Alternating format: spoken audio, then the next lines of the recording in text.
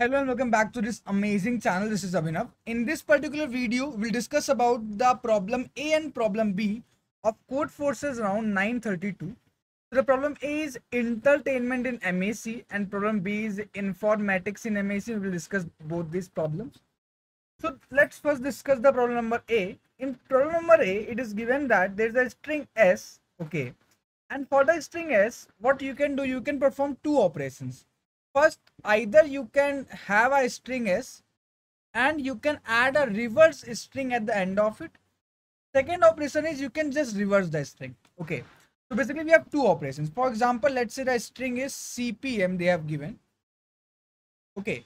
What we can do in the operation number 1, you can have that string and add that string with the reverse of it. So what's the reverse of this string? Reverse is MPC. This is what you can do. And the final product will be CPM MPC. Okay.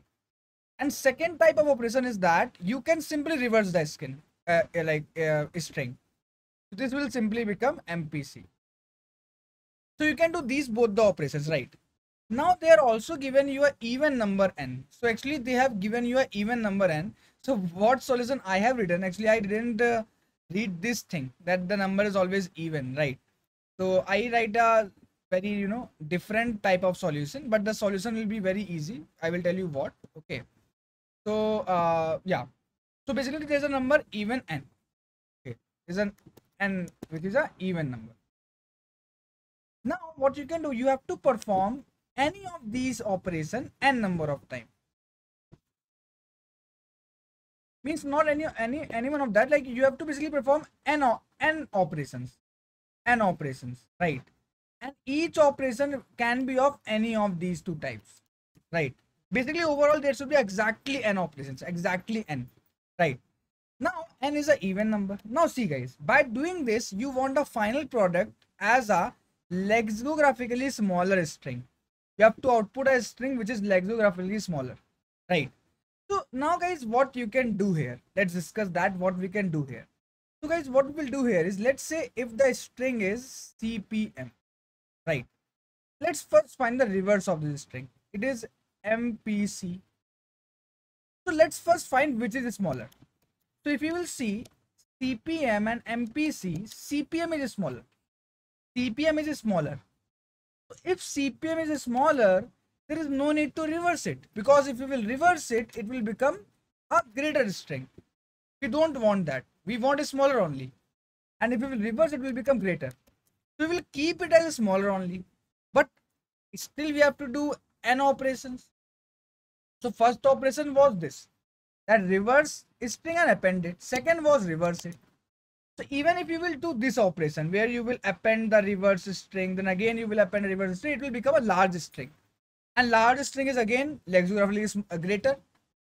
So lexicographically smaller string means that the characters will also be smaller. For example, let's see is smaller than m, and its length will also be less. So we have to try to make length also less, right? So we will not make multiple that append operation. So what we will do, if n is even, we know n is even. So what I will do, if this s, which is the given string, if it is lexicographically smaller than its reverse, if it is lexicographically smaller than its reverse, then what we will do, we will simply reverse it n times. And if we reverse a string even number of times, because n is even, then it will remain same. For example, s is CPM, let's say n is 4. If you will reverse it 4 times, let's say first time, second time, third time, and then again 4 times, it will remain same, right? So means if you will reverse a string even number of time, it will remain same. So if a string is less than its reverse string or even equal to, that means no need to append anything or doing anything. Simply perform the reverse operation n number of time, and this s will remain s. But there can be a case that the reverse string is smaller. For example, if the string is CBA, in this case its reverse is smaller. Now what we will do, now we will once reverse it. So there are basically n number of operations which are even number. N is a even number. In this case, what we will do? In this case, we will perform n minus 1 reverse operation. So after n minus 1 reverse operations, what will happen? It will become reverse. Because when we do even number or reverse, it remains same. When we do odd number or reverse, what it will do? It will become reverse. So because n is even, n minus 1 will be odd. And now the remaining one operation, because we have to do n operations, right? And we have done only n minus 1 operation. So for remaining one operation, we will append this is reverse, right? Now we will append its reverse string, which is CBA into. So the final output will be this. Right. So if you will see my code also, what I have did is that if s is less than equal to ref, simply print s. Ignore this because n is always even. Here I am checking whether it is even or not. Because it's always even, it will print s only. And if it's not small, let's say rev is smaller. So when rev is smaller, simply print rev and the original string, which is the reverse of it. They are reverse of each other, right? That is what I did. My code is a little bit complex because I didn't consider the fact that n is always even. Otherwise, this if else is not required, right? Great. Now, let's talk about problem number B, which is informatics in Mac. This was a good question. In this question, basically, you are given an array and you have to divide the array into some sub arrays, right? Basically, more than one sub arrays, such that the max of each sub array is same. What is max? Max is the smallest non-negative integer that does not belong to the array. Let's take an example. For example, let's take this example only, which is 017 1010 103. Okay, let's take this example.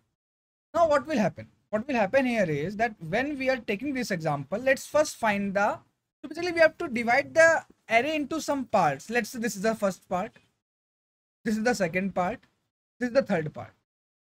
And now for each part, each subsequent, we have to find its max. What is max? Max is the smallest number which is not present there. So here, if you will see this part, which is the smallest number which is not present. See, 0 is present, 1 is also present, 2 is not present.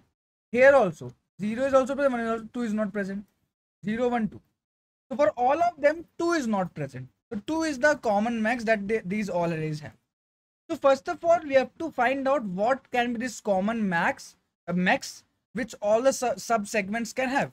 So basically, guys, the max of the whole array will act as the common max. So if you will see in this array, if you will find the max of this array, which is the smallest integer which does not belong, 2. So max of this array is 2. You can see 0 is present, 1 is also present, 2 is not present. Now we will see all those subsegments which have max 2. So we'll start from start and we will go until we find a subsegment where 2 is not present. Means not 2. Basically until we have all the numbers which are less than 2. For example, if you will see, we came here, okay, we got 0. Now we came here, we got 1. That means we got all the numbers which are less than 2. That means the max of this segment will be 2. Yeah, we got one segment whose max is 2. Exactly. Because till here we have all the numbers which are less than 2. Now continue. We got 7. 7 is greater than 2. No worries. We got 1. Okay. We got a number which is less than 2. Now, here. Again we got a number which is less than 2. Now we got all the numbers which are less than 2. 0 is also there. 1 is also there. Means this can be again a next segment. Now, again we got a number which is less than 2. We got a number which is less than 2. Means we got all the numbers which are less than 2. This can be again a subsequence which have a 2. Now this will be remaining. So what we can do, at the last, we will include this last, whatever elements are remaining. Let's say there is a 5 also. We will include that in the last segment only. So for this also max will be 2 only. Right. That is what I am doing. But in some cases it is not possible. For example, if the case is like 0, 1, 2, 3, 4. So for this, the max will be 5. The max will be 5. Because 5 is the smallest integer which is not present. If you will see till here. So basically, in a such sub-segment, all the numbers which are less than max should be present. For example, like यहाँ देखो अगर आप तो max 2 था. तो 2 से छोटे number क्या होते हैं? 0 होता है, 1 होता है. तो सारे देखो इसमें प्रेजेंट है, यहाँ पे 0 1 प्रेजेंट है, यहाँ पे 0 1 यहाँ पे 0 प्रेजेंट। अब यहाँ पे चाहिए हमें such some segments where all the numbers from 0 to 4 are present. There is only one subsegment which is the whole array, but we want more than one. So if more than one is not possible, answer will be -1. So how I did it here, my code, you can see I made two wrong answers with very bad mistake. The mistake was that I was doing here, if you will see, I was doing MPI and I have to do MPVI here. Why, I will tell you. That was a very silly mistake I did. Because of that I got two wrong summations, but what to do. So yeah, if you will see here, what I am doing is, first of all I am taking the n and taking the vector. Now I'm taking a map. This map I will use to find the smallest number which is not present in the array. So what I'm doing, for each element of this vector, I'm storing it in the map. Basically I'm saying map value of that is equal to 1. Okay, now I'm again iterating through the map, basically to all the elements from 0 1 2 3 4 5, and whichever is the first smallest number for which the value of map is 0, that means it was not present in the vector. We are storing it as the max, right? So we got the max now. Now if max is 0, see, if max is 0 means if the whole array does not contain 0, so what we can do, we can simply split the array into two parts. Take the first element separate and remaining element separate. That's all. Because we know whatever is the element, max will be 0 only. हर एक सब segment का 0 ही होगा अगर पूरे array का 0 है. आप check कर सकते हो. So if max is 0, I am simply saying there will be two sub segments. One will be from 1 to 1, which is here, and second will be from 2 to n till the last. That's all. This is the corner case. But if max is not 0, then what to do? In that case, I am first of all clearing my map because I have to use this map again. Now what I am doing is, as I told you, I will start from the start. For example, in this array, in the same example, I will start from here. And I will have a map. So currently map is empty. Right? Now what I will do? See, my left is 0. Initially my left is 0 means my left is here. Okay, you can see. And my right, and I will start from I. So first I will be here. Because this value is less than max, you can see. If this Vi is less than max, what I am doing, I am making MP of Vi is equal to 1. Means I am making MP of 0 equal to 1. Next is 1. Okay, next is 1. So again, this is also less than mx. So basically we are searching for all those numbers which are less than mx, because that all the numbers should be present in that particular subsegment. Okay, this is also a number which is less than mx. For this also I made MP1. Now you can see the size of MP is 2. Means we got two numbers in the subsequence till now which are less than max. And we need two numbers also, because if max is 2, that means there should be two numbers less than it. What? 0 and 1. If max is 3, there will be 3 numbers. If max is 5, there will be 5 numbers. The numbers less than max are equal to max only.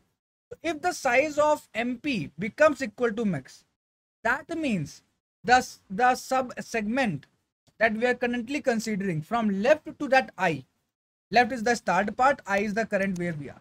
So from left to I, that can act as a subsequence, because in that particular subsequence all the numbers which are less than max are present. That means for that subsequence max is equal to the common max only, which is 2. तो आप देखो इसका max जो है वो 2 ही होगा. So we can take it as a sequence. I'm adding +1 because it's a 1 base indexing. So I'm adding it in the answer that this is a particular subsegment that we can consider. And now I'm again making my map clear, because now I have to again check for another subsequence. And now my left will become this, because this is already taken. Now again we will check. So see, this is 7. 7 is not less than max. So we don't have to consider 7. We are only storing when it's less than max. Here 1 is less than max. Okay, make MP of 1 is equal to 1. Now 0. Okay, again 0 is equal to 1. Again you can see MP of size becomes 2. Means this subsequent also contains max as 2. Okay, store this also. Now move forward. Now left will come here, and max will again become empty. Again, max of 1 is equal to 1, max of 0 equal to 0. Again 1 means this will also give you a max of 2 only. Okay. And now here, this will give nothing. It will simply move on. Now you can see that your vector will contain 1 comma 2, which is this, then 2 comma 4, which is 2 comma 5, which is 2 3 5 2 3 sorry 3 comma 5, which is 3 4 5, and then it will contain 6 comma 7. But these two elements which are remaining can be taken from this by this last cell only. So I will simply make this to 9, which is the size of the array. It is basically what? It is basically 1 2 3 4 5 6 7. That is what I am doing here also, that the for the last pair its second element should be equal to n, that we all know. So first pair, first element will always be 0, or not 0 1, but last pair, last element will also be equal to n. Okay.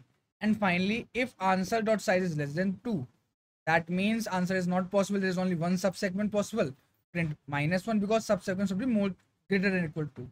Else, if it is possible, print number of subsequents, and then also print their first and last value. Because that is what I am doing. If you have any doubt, you can ask that to me in the comment section, and or you can also join the Telegram to ask your doubt. Thank you.